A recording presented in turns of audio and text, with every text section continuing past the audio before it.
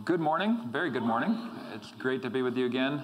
Thanks for having me back after last night. And there's a lot of echo or feedback on this. I don't know if that's, there we go.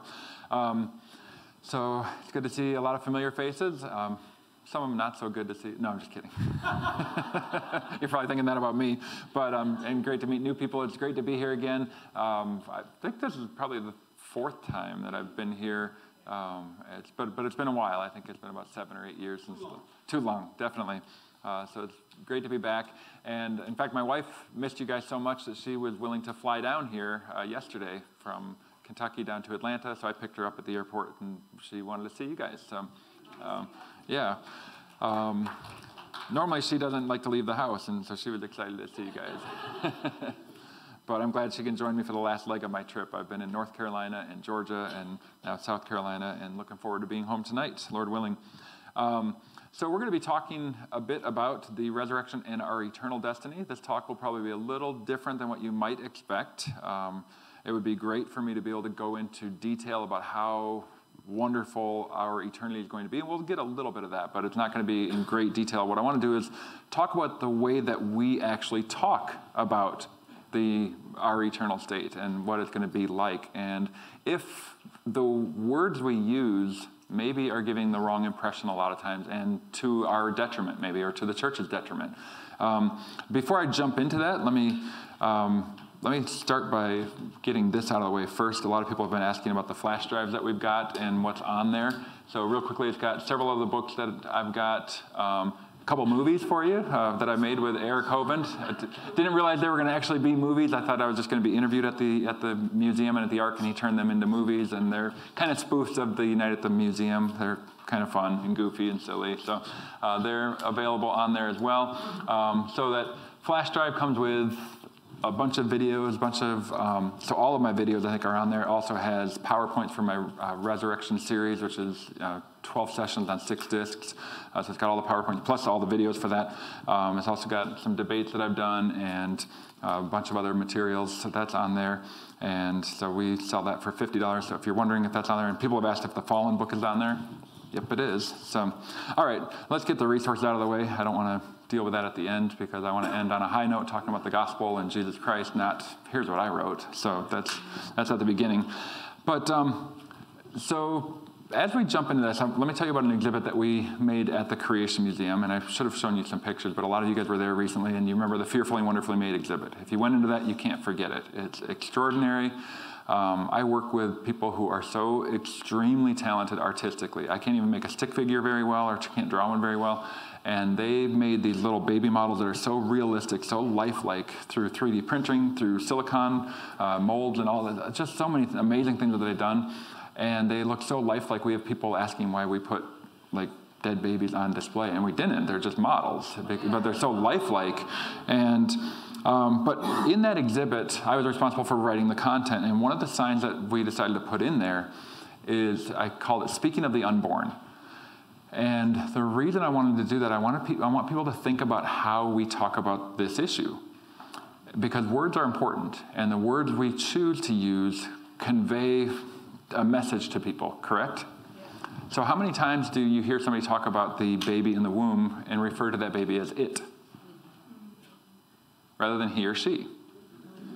But don't we do that regularly? And what impression does that give to the people who've already been taught this child in the womb is nothing but a blob of cells? Do we not play right into their hands by referring to the baby as it all the time?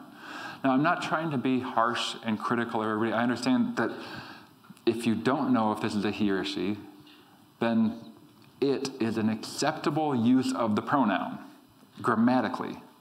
But what message is that? It depersonalizes this little human being, right? Or how about this? When the mom is about 3 months along, and she says, I'm going to be a mother. Or her parents say, I'm going to be a grandmother or grandfather. No, you already are. And you have been for 3 months. Okay? Just think about how we talk about this issue and then how it plays right into the hands of the other side. Do you see what I'm saying? So if you say, I'm going to be a mother, then you're implying that you're not already when you have been for 3 months. That's a little baby that's grown inside of you. So just think about how we talk about those situations and the impact that can have if you choose to say, yeah, I'm already a mother, I've been for 3, or when people ask me if I've got any grandkids.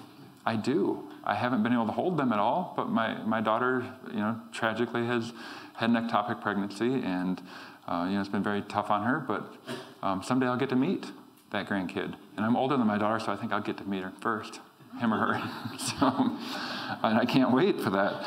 But, and in fact, I'll get to talk about that issue a little bit as we go. So with that in mind, I want you to think about how we think about eternity and the words that we use. And as we jump into that topic, I want to talk about how we're supposed to take God at his word and use the plain meaning of the text. And let me give you a few examples where people clearly are not doing that. So I'm going to give you a couple of very clear examples, and then we're going to show how that relates to the topic that we've got at hand today. So the quote-unquote golden rule of hermeneutics is what a lot of people have used. When the plain sense of Scripture makes common sense, seek no other sense lest you make nonsense. Okay? So it doesn't mean don't ever dig deeper. Of course you do. But there are times where it makes perfect sense the way it reads, and you don't have to try to find a deeper or read between the lines or change the meaning, because God knows how to communicate to people. Okay? He's the one who invented language, and he can communicate to us. So in other words, interpret each passage in plain sense according to its genre, as we talked about last night. Consider the grammar, the culture, the geography, the history, all those things. Keep that background information in mind so you know how the original audience, or try to figure out how the original audience would have understood that, and then interpret the grammar, the syntax in a straightforward manner according to the rules for, or the principles for that style of writing. Obviously, poetry and apocalyptic literature have different principles than your historical narrative, but you still interpret according to the plain language. All right, so let's take a look at an example of somebody who is ignoring the plain meaning of the text. Okay, Genesis chapter 7, the waters prevailed and greatly increased on the earth, and the ark moved about on the surface of the waters, and the waters prevailed exceedingly on the earth, and all the high hills under the whole heaven were covered. Pretty straightforward, right?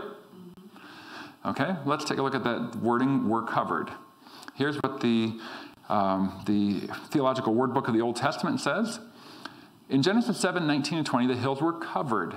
The Hebrew does not specify with what. The NIV specification of water goes beyond the Hebrew.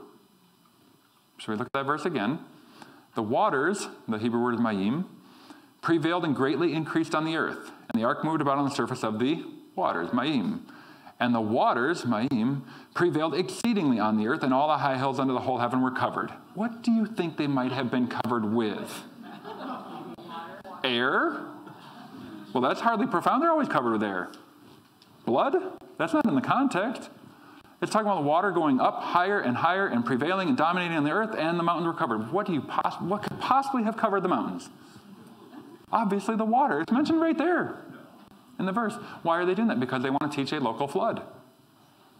And so they're completely ignoring what the text itself says and trying to get around that. And all you have to do is just look at what it says. So how about this one? Now this one might be a little bit more difficult, but because the Bible, here's what it says, right? But without faith it is impossible to please him, for he who comes to God must believe that he is, and that he is a rewarder of those who diligently seek him. Amen? Absolutely, that's true. But don't we hear from so many people that nobody can seek after God? And nobody seeks after God. That's what Romans 3 says, right? As it is written, there is none righteous, no, not one. There is none who understands. There is none who seeks after God. And we'll hear certain people quote this verse and never mention the other one. Never mention that it says God is a rewarder of those who diligently seek him. They just quote this one. Nobody seeks after God. Okay, well, what do you do with these verses? And those who know your name will put their trust in you, for you, Lord, have not forsaken those who seek you. Those who seek him will praise the Lord. Let all those who seek you rejoice and be glad in you. And you will seek me and find me when you search for me with all your heart. The Lord is good to those who wait for him, to the soul who seeks him. Sure, it looks like there are people who seek him and that they can seek him, right? Yeah. And there's a whole bunch of verses that said that. In fact, in Acts chapter 17, when Paul is in Athens and he's preaching there, he's speaking, he talks about that God divided the nations. He's referring back to the time of Babel, and he says why he did that. He says he has made from one blood every nation of men to dwell on the face of the earth, and has determined their pre-appointed times and the boundaries of their dwellings. Why? So that they should seek the Lord. That's why he did it. in the hope that they might grope for him and find him, though he is not far from each one of us. So the same guy who wrote Romans said this. So how can we say that nobody seeks after God? Well, how about if we look at the context of that passage in Romans? As it is written, notice he's quoting from different places. These are a whole bunch of verses from the Psalms and from Isaiah. And what he's doing is putting together a list of characteristics of what the wicked people are like and what they do. He's not saying this applies to every single person all the time and they're all like this every time. He's saying this is kind of a description of what wicked people are like. And look what he says. There is none righteous, no, not one. There is none who understands. There is none who seeks after God. Yeah, if you look at the psalm where that's from, it can contrast those people with the righteous people who do those things, who do the right things. So he's not saying nobody does it. They have all turned aside. They have together become unprofitable. There is none who does good, no, not one. Their throat is an open tomb. With their tongues they have practiced deceit. The poison of asps is under their lips, whose mouth is full of cursing and bitterness. Their feet are swift to shed blood. Does that describe every single unbeliever in the world? No, there's some people who wouldn't even hurt a fly. They're so pacifistic. By the way, I'm not saying that that's a bad thing. I'm not trying to say that as a negative thing. I'm just saying that verse doesn't describe every single unbeliever in the world throughout history. Destruction and misery are in their ways, and the way of peace they have not known. There is no fear of God before their eyes. So he's giving a general description of what wicked people are like. He's not saying that this describes every single person on earth all the time. And yet when you pull that one verse out of context, it makes it sound like nobody ever seeks God. And yet there's a whole bunch of verses that say they do. And so by doing that, they force the Bible to contradict itself, or they give the wrong message because they are trying to push a certain theology that doesn't match the rest of Scripture. All right, how about this one? I did a paper on this during my doctoral program about 1 Peter, who it was written to. Peter, an apostle of Jesus Christ, to the pilgrims of the dispersion. Pastor Ritt, who's the dispersion?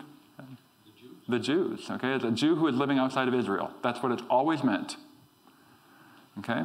In Pontus, Galatia, Cappadocia, Asia, and Bithynia, elect according to the foreknowledge of God the Father, okay? So who is 1 Peter written to? Jews who are not living in Israel.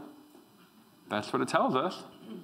And it tells us where they're staying at this point, the ones he had written to. Except, if you look at our commentaries today, nearly every single modern commentary changes the meaning of the word diaspora to mean Christians. More specifically, Gentile Christians. The exact opposite of what it means.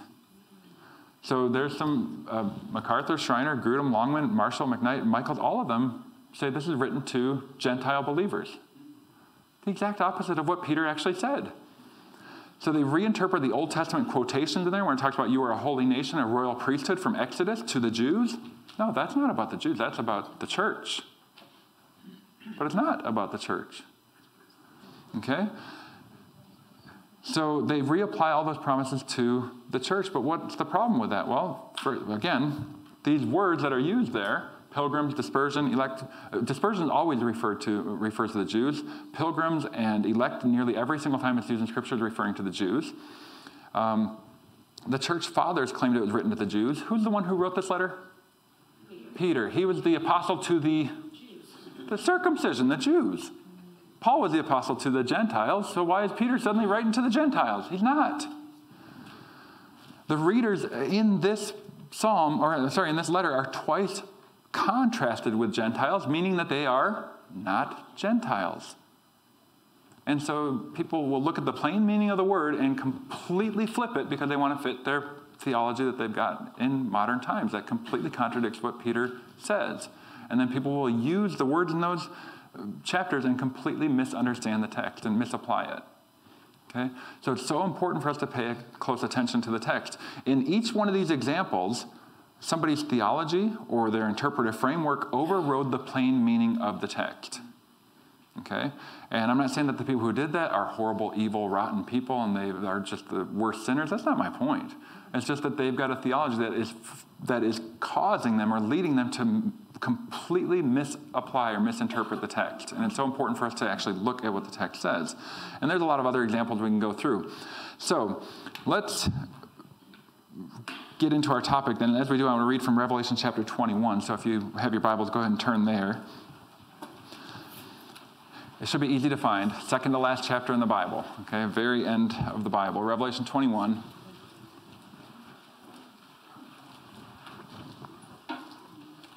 And we'll start at verse 1.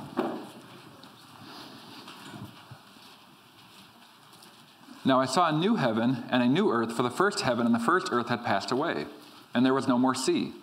Then I, John, saw the holy city, New Jerusalem, coming down out of heaven from God, prepared as a bride adorned for her husband. And I heard a loud voice from heaven saying, Behold, the tabernacle of God is with men, and he will dwell with them, and they shall be his people. God himself will be with them and be their God. And God will wipe away every tear from their eyes, and there shall be no more death, nor sorrow, nor crying. There shall be no more pain, for the former things have passed away. I can't wait. Okay. It reminds me of 1 Corinthians 15:26. The last enemy that will be destroyed is death. Someday death is going to die, and that will be a glorious day for those who believe. Then he who sat on the throne said, Behold, I make all things new. And he said to me, Write, for these words are true and faithful. And he said to me, It is done. I am the Alpha and the Omega, the beginning and the end. I will give of the fountain of the water of life freely to him who thirsts. He who overcomes shall inherit all things, and I will be his God, and they shall be my son, and he shall be my son. But the cowardly, unbelieving, abominable, murderers, sexually immoral, sorcerers, idolaters, and all liars shall have their part in the lake which burns with fire and brimstone, which is the second death. Then one of the 7 angels who had 7 bowls filled with 7 last plagues came to me and talked with me, saying, Come, I will show you the bride, the Lamb's wife. And he carried me away in the Spirit to a great and high mountain, and showed me the great city, the holy Jerusalem, descending out of heaven from God, having the glory of God. Her light was like a precious stone, like a jasper stone, clear as crystal. And let me read the next few verses and then we'll stop. Also, she had a great and high wall with 12 gates and 12 angels at the gates, and names written on them, which are the names of the 12 tribes of the children of Israel. 3 gates on the east, 3 gates on the north, 3 gates on the south, and 3 gates on the west.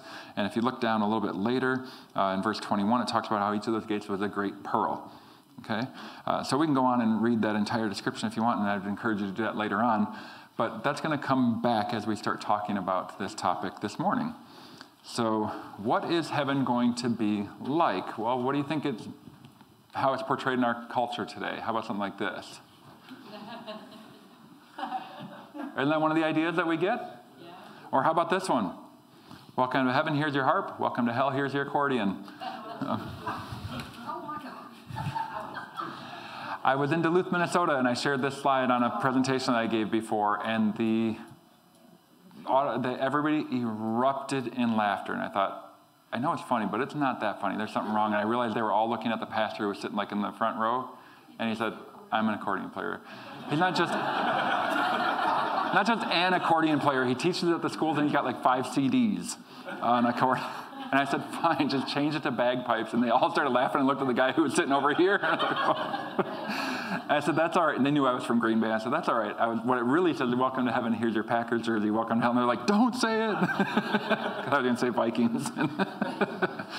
They were going to listen to everything I had to say from then on, it was pretty fun. But of all places to share that,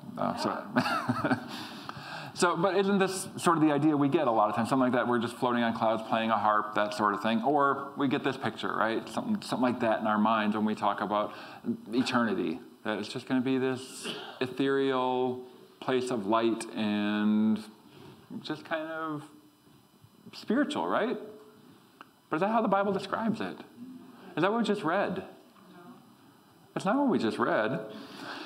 So here's from Mark Twain wrote this in Adventures of Huckleberry Finn.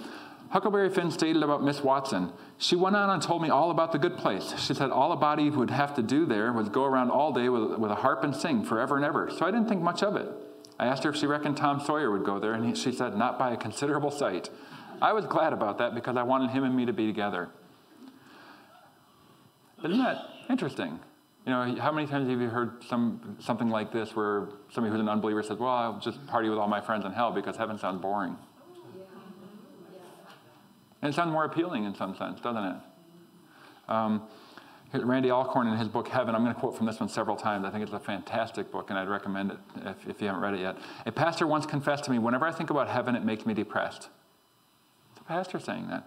I'd rather just cease to exist when I die. Why, I asked. I can't stand the thought of that endless tedium, to float around in the clouds with nothing to do but strum a harp. It's all so terribly boring. Heaven doesn't sound much better than hell. I'd rather be annihilated than spend eternity in a place like that. Isn't that awful? But the way he described heaven doesn't it match the way that a lot of people describe it, even in the church? So how many of you have heard or just think that it's going to be a 24-hour, 7 days a week, 365-day-a-year praise service? Isn't that kind of how it's portrayed? But for some people, that sounds really boring. And I hope that doesn't sound unspiritual or anything. But we're going to have more to do than just that. That will be part of it, I think, but not all day, every day. So as we try to think correctly about eternity, let's look at these three topics: the nature of Christ's resurrection body, which will relate to the nature of our resurrection body, which will relate to the nature of our eternal home. Okay, so that's what we're going to cover, these three things. So let's first of all look at the nature of Christ's resurrection body. It is physical, as in physical, tangible, touchable, not spiritual, ethereal. Okay? Here's what we have. So when Mary Magdalene gets to see Jesus, she's the first one who sees the resurrected Lord. She turned and said to him, Rabboni, which is to say, teacher. Jesus said to her, do not cling to me. What was she doing? Presumably she was hanging onto his feet or something and clinging to him. And he said, don't do that. For I have not yet ascended to my Father, but go to my brethren and say to them, I am ascending to my Father and your Father, and to my God and your God. In other words, don't cling to me, because he's got a physical body that she could cling to. How about the other women? It says in Matthew, and as they went to tell the disciples, behold, Jesus met them, saying, rejoice. So they came and held him by the feet and worshiped him, because he could be touched. He could be held. Okay? And then how about in Luke 24? So when he's walking with the two disciples on the road to Emmaus, it says, so it was while they conversed and reasoned that Jesus himself drew near and went with them. He's walking along with them and talking with them. But their eyes were restrained, so they did not know him. It doesn't say they couldn't see him. Obviously, they knew somebody was there. They were talking to him. And they carried on a conversation. He said to them, what kind of conversation is this that you have had with one another as you walk and are sad? So at the end of their walk, they get to where they were going. It says, it came to pass, as he sat at the table with them, that he took bread, blessed it, and broke it. He obviously was physical enough to pick up the bread and break it. Okay, not spiritual in the sense of not a body. Okay, he had a physical body. But then it says he vanished from their sight. So it's not the same sort of thing that we have today. It's glorified. It's a resurrected, glorified body, an incorruptible body, as we'll talk about. How about with Thomas? You know, we kind of rip on Thomas, call him Doubting Thomas and everything, but which is kind of sad. I was telling this to somebody last night. Thomas didn't demand anything that the rest of the disciples demanded. Remember when Mary Magdalene told them that he had risen? They didn't believe. They wanted to see for themselves, and then they got to, but Thomas wasn't there. So when they told Thomas, he's like, well, I'm not going to believe till I see. And then he got to see. So he was really just like the rest of them. But throughout history, he's going to be called Doubting Thomas. The poor guy's probably with the Lord right now like, oh, seriously, another pastor said that? And you know what? He might actually be one of the boldest of any of them. If you look back at John 11 with Lazarus, that account, where Jesus said he's going to go, and he's like, let us go too so we can die with him. And we read that in Doubting Thomas' voice, oh, like, oh, bother, we're going to go die too. What if? He's like, yeah, let's go, we'll die for you. Maybe that's how he said it. Anyways, that's a little side note. But he said to Thomas, reach your finger here, look at my hands, and reach your hand here and put it in my side. How could he do that if this is just a spiritual entity hovering there, you know, just this ghost-like figure? Well, obviously it wasn't. This is the resurrected, glorified Jesus. And Thomas could have touched him. It never says he did. It just says that he said, my Lord and my God, which is the correct response to Jesus because that's who he is. So there are objections to this. There are some people who claim that it was just a spiritual resurrection. And this actually comes from people who are, in many circles, very well respected. I'm not saying that these people are not Christians, but they have a very distorted, or had a very distorted view of this.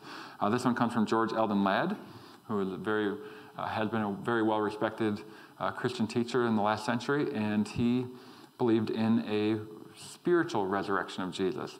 So if you see the red bars on the side, I put that on there so you know that this is not a good thing, okay? Just to help you distinguish between the blue slides where we're quoting Scripture and if you see red, I'm not endorsing what they're saying, okay? That's a little help to you guys.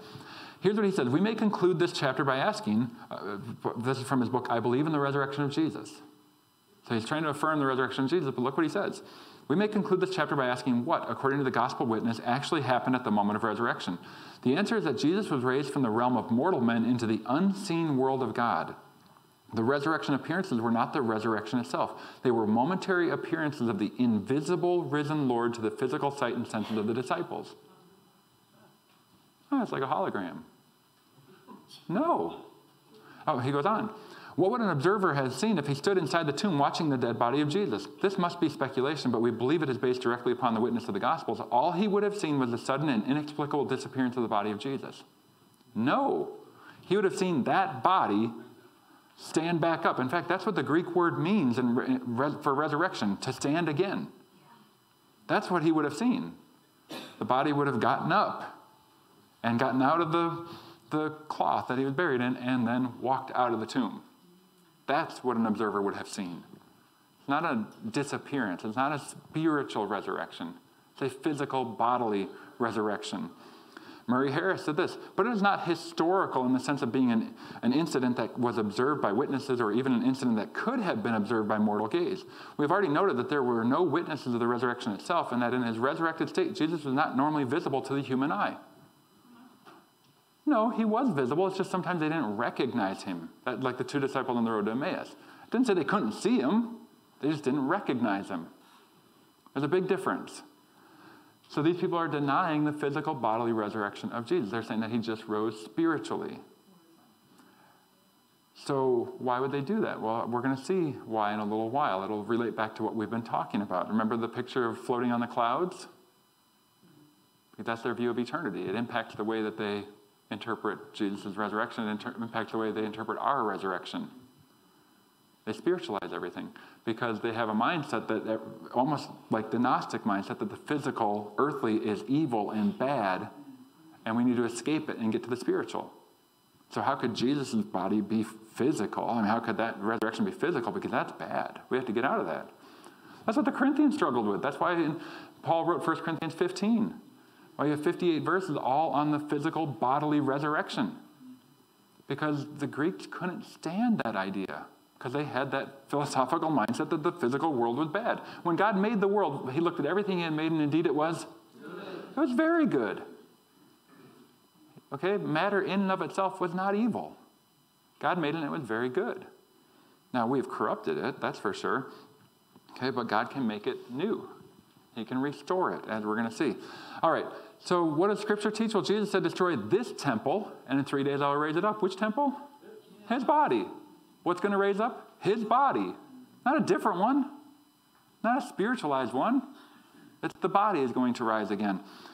While they were saying these things, Jesus himself stood among them and said, peace be with you. But they were startled and terrified, thinking they saw a ghost. Then he said to them, why are you frightened, and why do doubts arise in your hearts? Look at my hands and my feet. It's me. Touch me and see. A ghost doesn't have flesh and bones like you see I have. He comes right out and says, I'm not this spiritual thing. I'm right here. Physical. When Jesus appears at 11, when he said this, he showed them his hands and his feet, and while they still could not believe it because of their joy and were amazed, he said to them, do you have anything here to eat? So they gave him a piece of broiled fish, and he took it and ate it in front of them. Do you know what Jesus did when he appeared to the disciples over and over again in the New Testament? He ate things, he walked with them, he talked with them, he drank things, he let them touch him. He showed them physical. In every way possible that you can do it, physical. That's what he was demonstrating.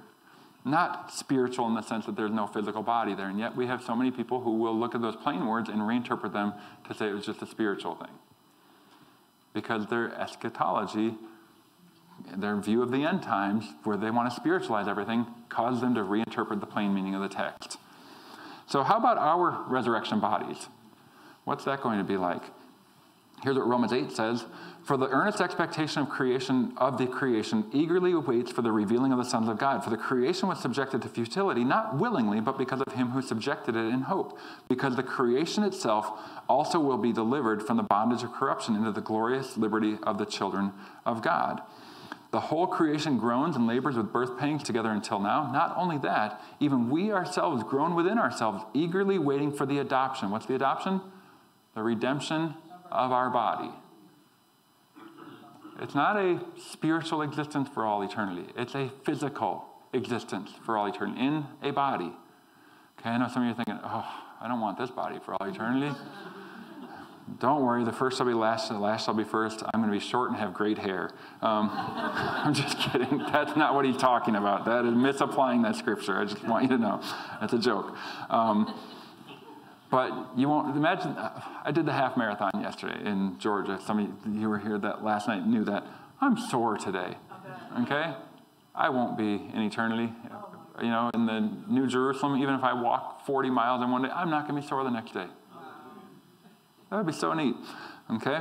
And that's not the coolest thing. It's going to be, for a lot of other reasons, it's going to be really cool. But, all right, how about in 1 John 3:2? Beloved, now we are children of God, and it has not yet been revealed what we shall be. But we know that when he is revealed, we shall be like him, for we shall see him as he is. When he is revealed, what's he going to be? Physical, glorified body. And we are going to be like that, physical, glorified body.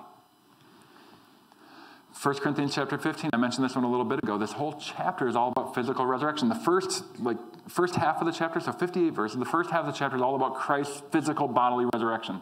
The last half is all about our future physical bodily resurrection. So also is the resurrection of the dead. I can't read. So also is the resurrection of the dead. The body is sown in corruption. It is raised in incorruption. What's raised in incorruption? The body.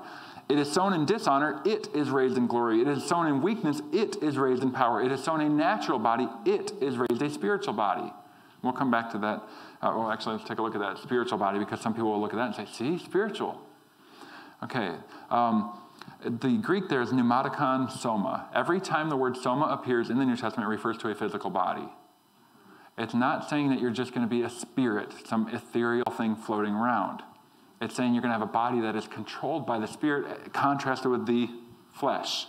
Because right now our bodies are controlled by that, right? Or we struggle against the flesh. We're not necessarily controlled by that. We have the Holy Spirit empowering us to fight against that.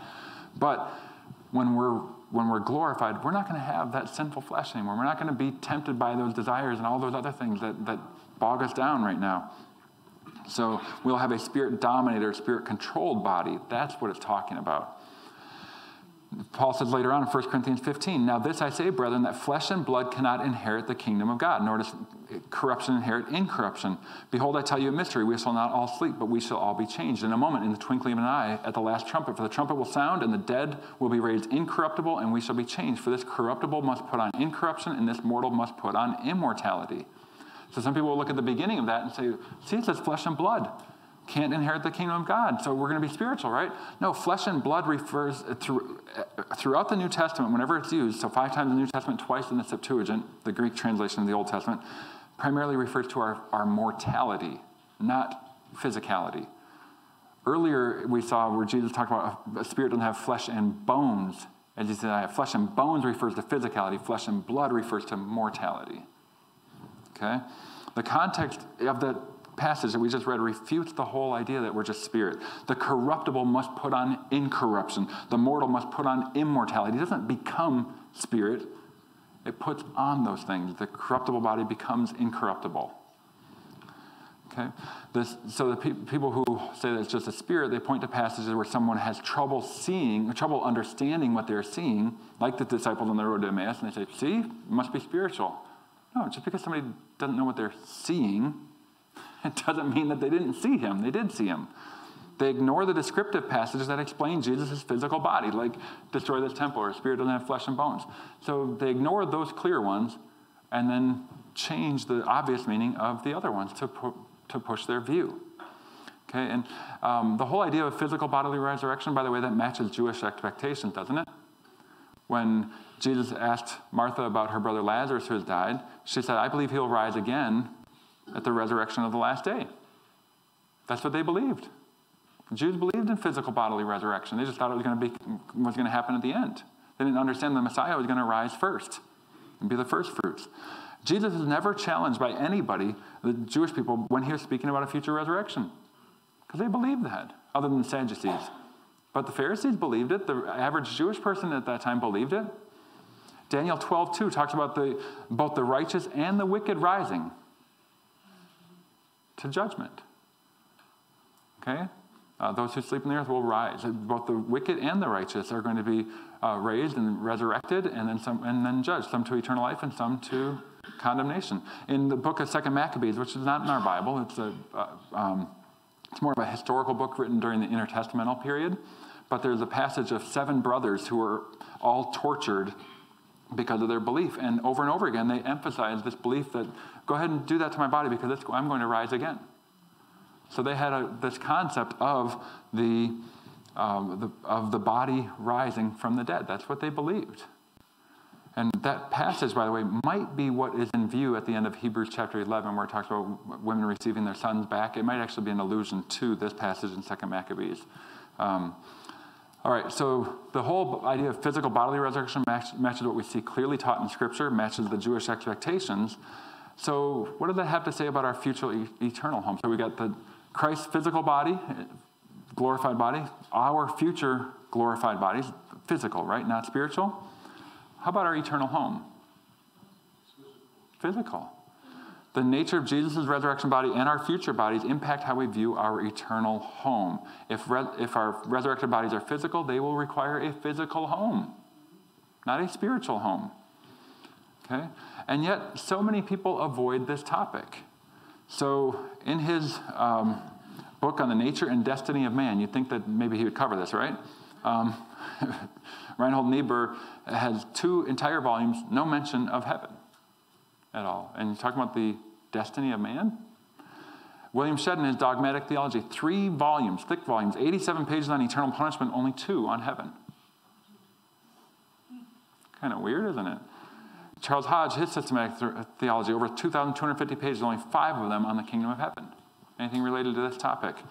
Martin Lloyd-Jones, and by the way, I'm not saying these are bad preachers or anything like that. I'm not trying to criticize these men. But his book, Great Doctrines of the Bible, 900 pages, less than 2 pages to the eternal state and the new earth. As if the topic barely matters at all.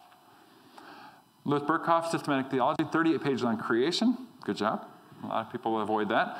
40 pages on baptism and communion, and 15 pages to the intermediate state, and just 2 pages on hell and 1 page on the eternal state. A little bit imbalanced there, isn't it? And it's very common. People don't talk about it.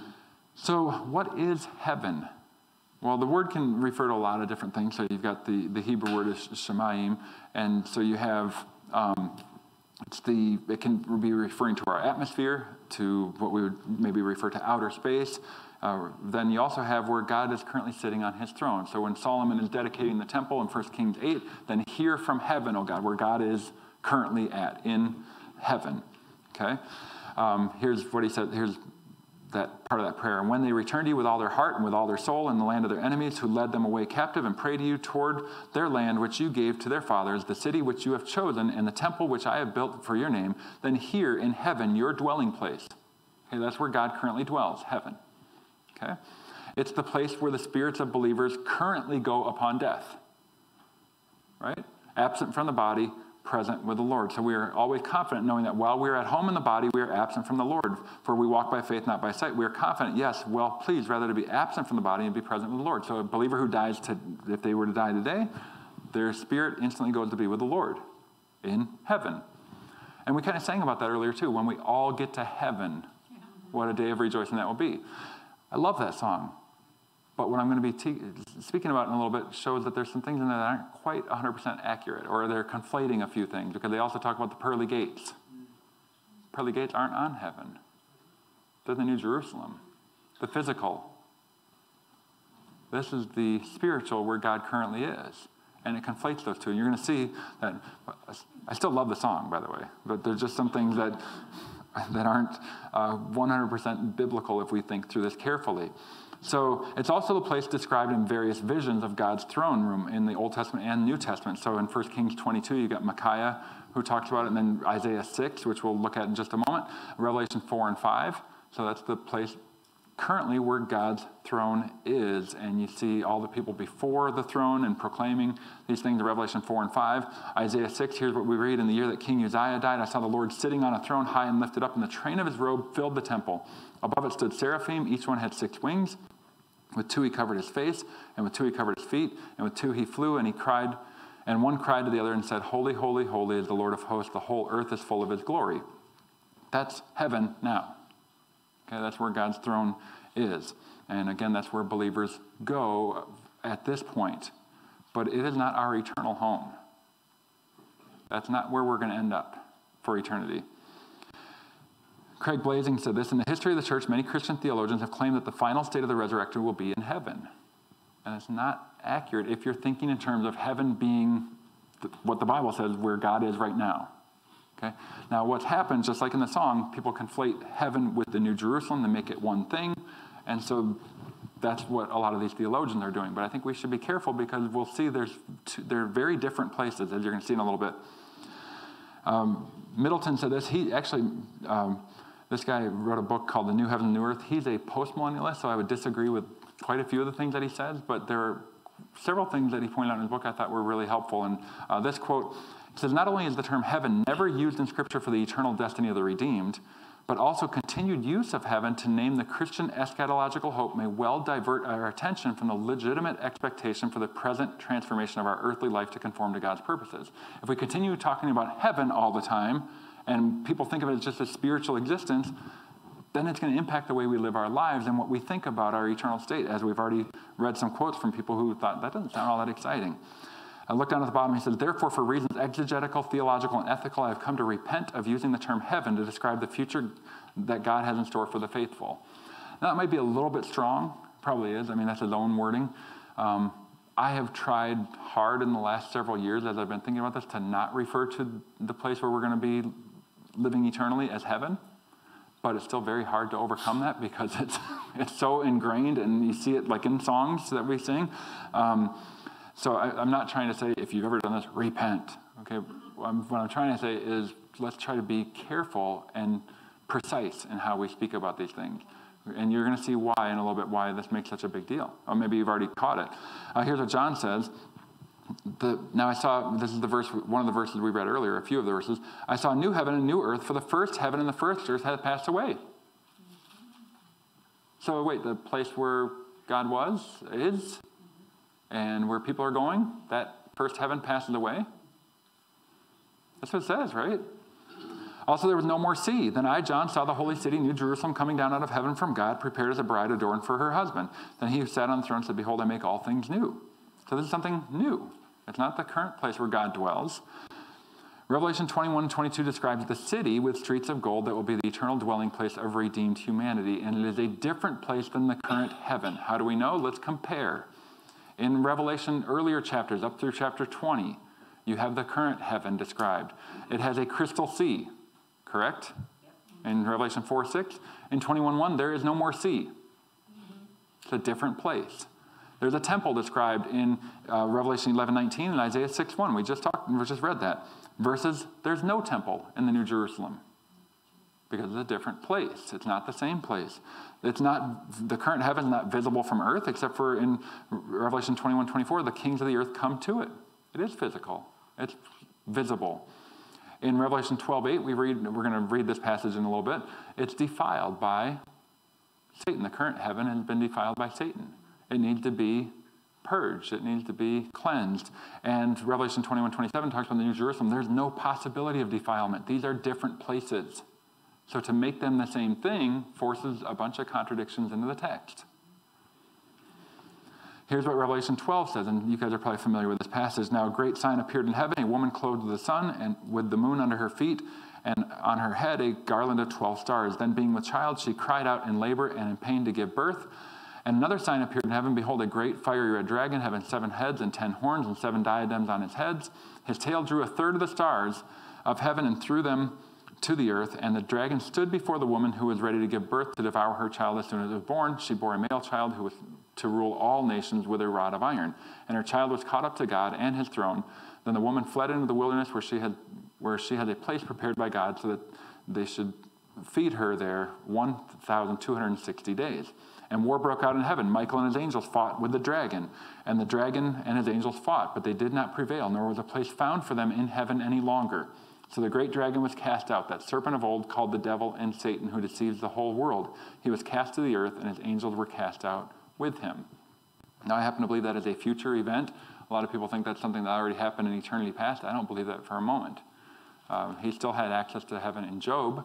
And if you continue reading on here, you see what is said to the inhabitants of the earth. Then I heard a loud voice saying in heaven, now salvation and strength and the kingdom of our God and the power of his Christ have come, for the accuser of our brethren, talking about Satan, who has accused them before our God day and night, has been cast down. So he's still there accusing the brethren. Therefore rejoice, O heavens, and you who dwell in them. Woe to the inhabitants of the earth for this and the sea, for the devil has come down to you, having great wrath, because he knows that he has a short time. That's something that is still future. All right, Hebrews 9 says, therefore it was necessary that the copies of the things in the heavens should be purified with these, but the heavenly things themselves with better sacrifices than these. The heavenly still need to be purged because Satan has defiled it. So it's something it's different than the New Jerusalem, where nothing that can ever defile will ever be able to enter it. So, which is right here, 21:27. But there shall by no means enter it anything that defiles or causes an abomination or a lie, but only those who are written in the Lamb's book of life. All right, so how have we missed this? Randy Alcorn coined this phrase, or this term, and I think it's very accurate. He called it crystal Platonism. So it's what Christians in the early centuries of the church combined Christian belief with Greek philosophical Platonic or Neoplatonic ideas, that the physical is the bad and we need to get rid of that and be spiritual. And people have used that to reinterpret what Scripture teaches on this. So it's an adoption of what's called the spiritual vision model of interpreting. So spiritual realities are elevated above physical realities. And you'll see how people do this and reinterpret Scripture based on, I'm going to give you a couple of examples. So Alcorn talks about how it's the influence of Platonic dualism, spirit good, matter evil. The plain meaning of living as resurrected beings in a resurrected society, in a resurrected city, on a resurrected earth cannot be real because it doesn't jibe with the Platonic assumption that the body is bad and the spirit is, body is bad. How about I say it the right way? Body is bad and the spirit is good. So they'll reinterpret the plain meaning because it doesn't fit their Platonic ideas. So here is from Leon Morris, who is a respected commentator. He's in his Revelation commentary, he says this: but when John speaks of streets paved with gold, of a city whose gates are made of single pearls and the like, we must not understand him to mean that the heavenly city will be as material as present earthly cities. It is his way of bringing out the very great value of what God has for his people. He is concerned with spiritual states, not with physical realities. No, it's a physical place. That's how it's describing it. So why would we reinterpret all these things that are described physically? Because our physical glorified bodies are going to need a physical place to dwell, and that's what we're going to have. Here's Kim Riddlebarger in his book, Case for Amillennialism. This is where a lot of this comes from. Amillennialism spiritualizes many of these things, and here's what he says. If the New Testament writers spiritualize Old Testament prophecies by applying them in a non-literal sense, they don't, by the way. New Testament authors never spiritualize the Old Testament prophecies. They're fulfilled in a straightforward way. Okay? Then the Old Testament passage must be seen in light of the New Testament interpretation, not vice versa. No, the Old Testament can stand on its own. What he's saying is that you never really could understand the Old Testament. The Jews had no hope of understanding it until the New Testament comes along and shows us how we're supposed to interpret all of that. And reinterpret. You don't interpret it physically, you reinterpret it spiritually. No. Okay, remember, red bars, not good. Okay? All right.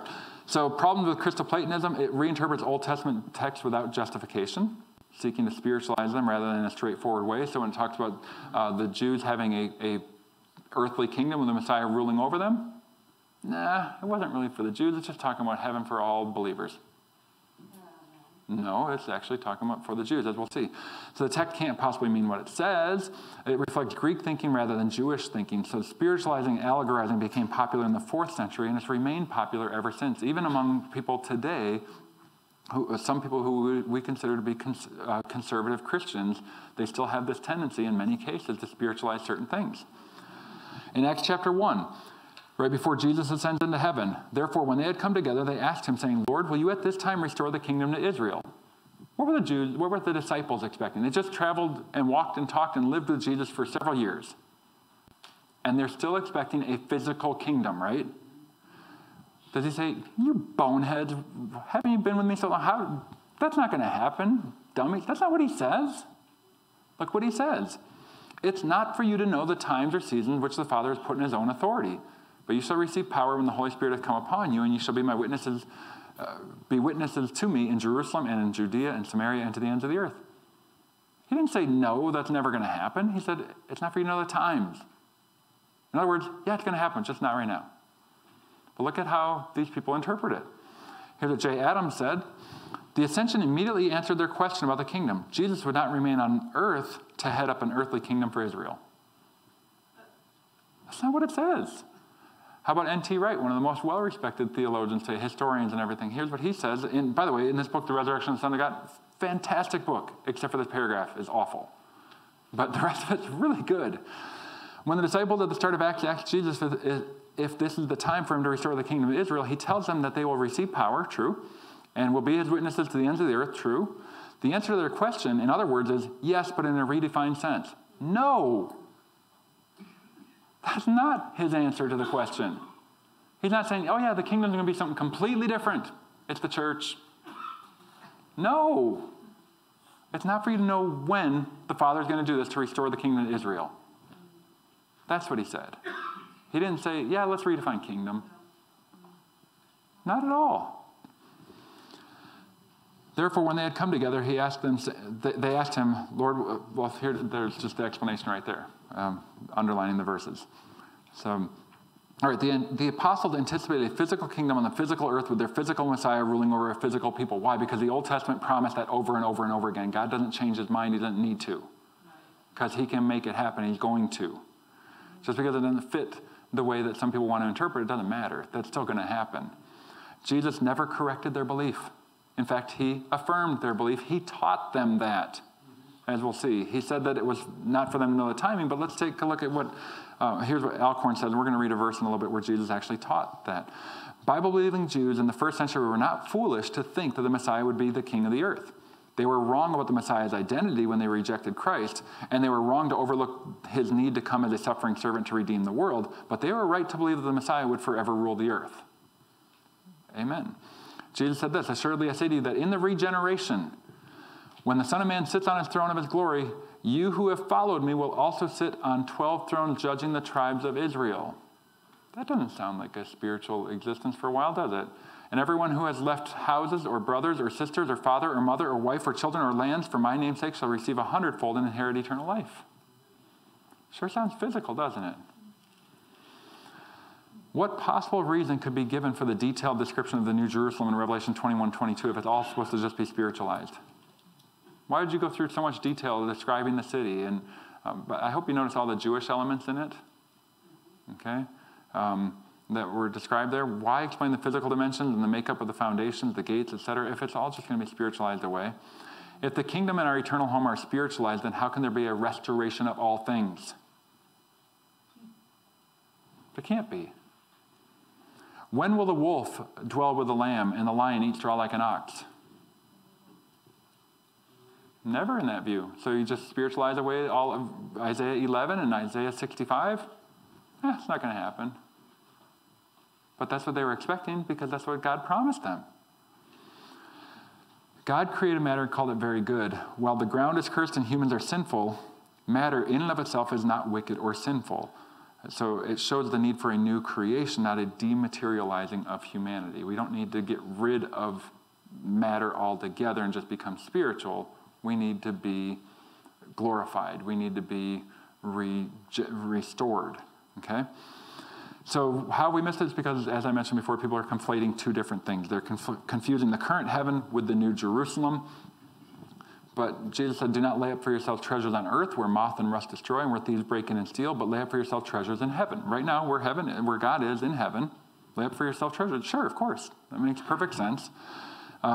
Where neither moth nor rust destroys and where thieves do not break in and steal, for where your treasure is, there where your heart will be also. So you have that truth that we're supposed to be longing for or working toward the things that are going to have eternal value. And you see a similar thing in Colossians. Then you were raised with Christ, seek those things which are above, where Christ is, sitting at the right hand of God. That's in heaven right now. We're supposed to seek those things.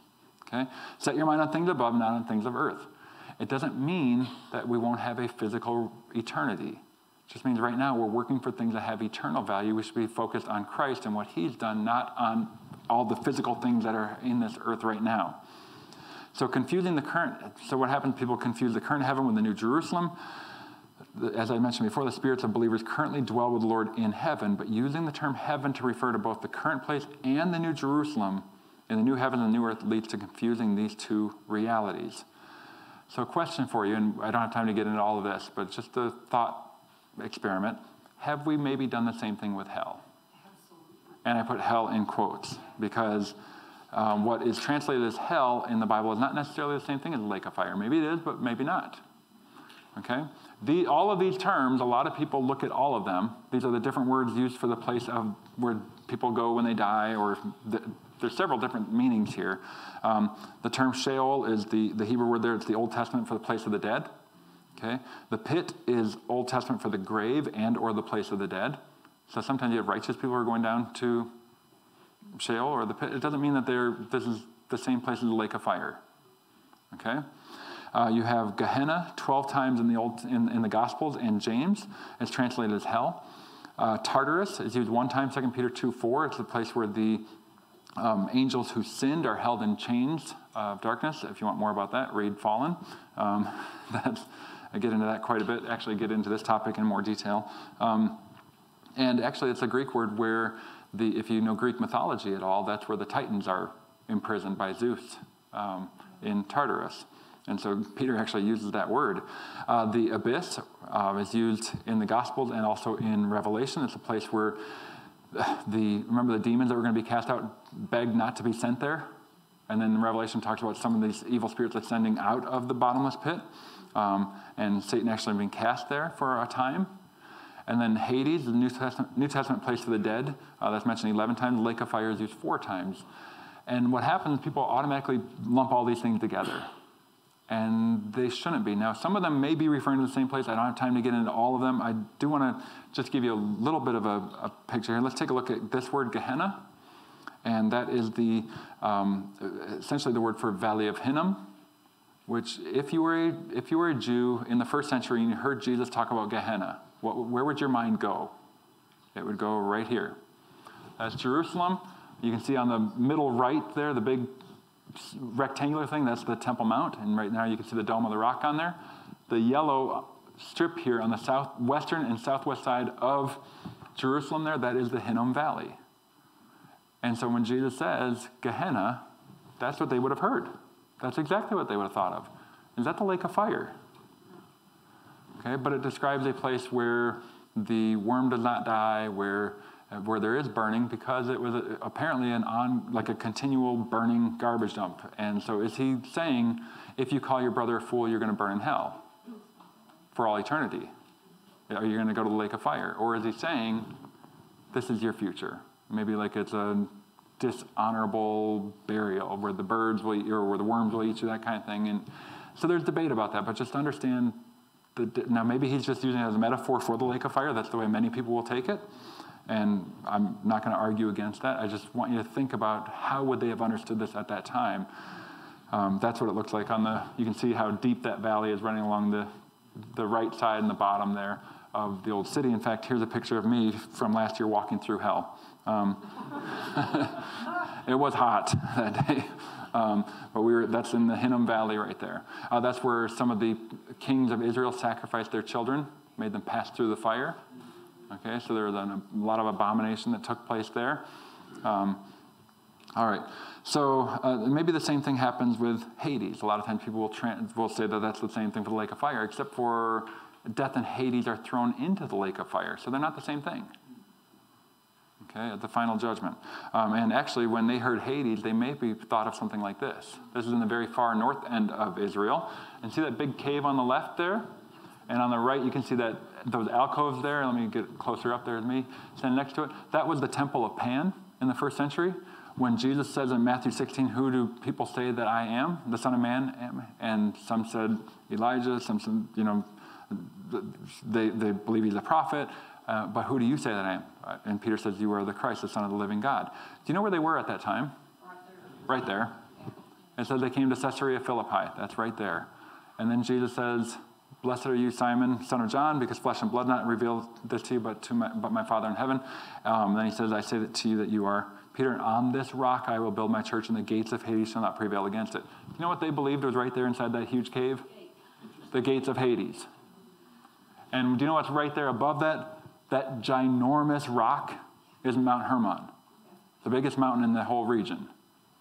And so Jesus goes right to this place of all of these pagan gods and said, on this rock, I'm going to build my church, the gates of Hades. That's where their minds are going.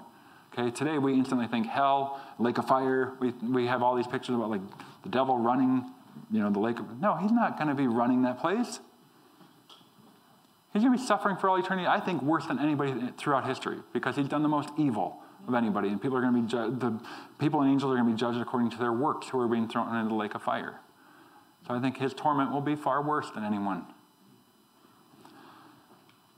So anyway, just keep those things in mind as we try to read carefully. And that would be several talks altogether just to try to get to the bottom of that. And I don't know that I'm even qualified to do it. Pastor, right there you go. You can do some more teaching on that and correct where I might be wrong. All right, so resurrection requires physical home. The resurrection of Jesus reveals what our resurrected bodies will be like. It's physical, not spiritual, and physical bodies require a physical place just as described in Scripture. So how have we missed it? Well, I think because we avoid the topic or because we misunderstand it. This one, shame on me. You can find an example of this in my book, God and Cancer, which is out on the table. Just know that I misused this verse in the print version. I corrected it on the Kindle version instantly, but it's still in print. But as it is written, eye has not seen, nor ear heard, nor have entered into the heart of man the things which God has prepared for those who love him. How many times have you heard this used to talk about how great eternity will be? It's going to be far beyond anything we can imagine. Now, I think it's true. It'll be far beyond what we can possibly imagine. I think we can imagine a lot. I think we can read Revelation 21 and 22 and get a good glimpse of it, but I think it's still going to be better than what we can possibly imagine. That's not what that verse says. Let's read the context. But we speak the wisdom of God in a mystery, the hidden wisdom which God ordained before the ages for our glory, which none of the rulers of this age knew, for had they known, they would not have crucified the Lord of glory. But as it is written, eye has not seen, nor ear heard, nor have entered into the heart of man the things which God has prepared for those who love him. But God has revealed them to us through his Spirit. How can it be about future eternity that we can't possibly imagine when the very next line he says, but God has revealed them? Because when Paul's talking about mystery and everything, he's talking about like the church age. The Jews in the Old Testament did not see that coming. That was not revealed to them yet. But because they rejected their Messiah at the first coming, now you have this, if you want to call it an interim, whatever, the church is here. That was the mystery that Paul talked about over and over again. But now that has been revealed. That's what it's about. So I misused that verse, and a lot of us do, because we want to think of how wonderful eternity will be. So why does it matter? Randy Alcorn again said, I've collected more than 150 books on heaven, many of them very old and out of print, and I've read nearly all of them. One thing I've found is that books about heaven are notorious for saying that we can't know what heaven is like, but it will be more wonderful than we can imagine. However, the moment we say that we can't imagine heaven, we dump cold water on all that God has revealed to us about our eternal home. If we can't envision it, we can't look forward to it. If heaven is unimaginable, why even try? Everything pleasurable we know about life on earth we have experienced through our senses. So when heaven is portrayed as beyond the reach of our senses, it doesn't invite us. Instead, it alienates and even frightens us.